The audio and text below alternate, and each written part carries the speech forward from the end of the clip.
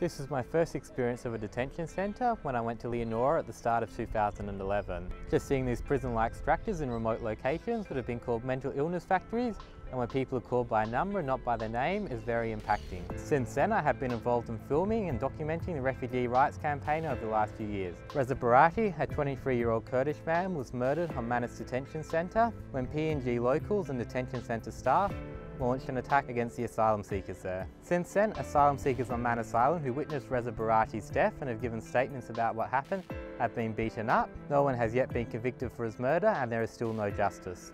Earlier this year, there was one of the largest hunger strikes in recent human history on Manus Island, and asylum seekers there continue to protest.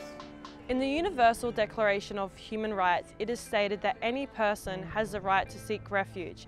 By boat, by plane, by any modes of transport, it is legal for a person to seek asylum in Australia. For many people fleeing persecution, this is their only way of escaping. From 2010 to 2013, over 90% of asylum seekers that come to Australia via boat have found to be genuine refugees. The percentage of asylum seekers to the Australian population is 0.2%. Australia ranks 49th in the world on the amount of refugees that it takes in. There are currently over 200 children in detention centres without charge or trial. We need to build a mass movement that can change the current political situation and bring an end to mandatory detention. Over the last several years, people have been engaged in a whole range of actions, from candlelight vigils to refugee convergences at detention centres, to mass rallies in the cities, to community public meetings, and even works of performing art. Right now, we need to build on this, and we need you to get involved in this campaign. On the 29th of March, it is Palm Sunday, where we will be having a walk for justice, a march to support and advocate for the rights of asylum seekers and refugees. Palm Sunday is a Christian commemoration of triumph and peace. These ideas are being implemented in the light of a bigger cause, which is to free the refugees.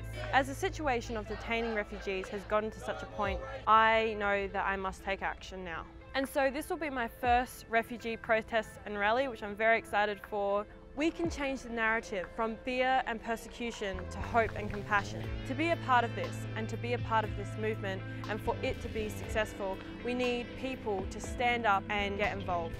So join us at Palm Sunday on the 29th of March at 1 p.m. at St. George's Cathedral for the Walk of Justice for refugees seeking asylum in Australia.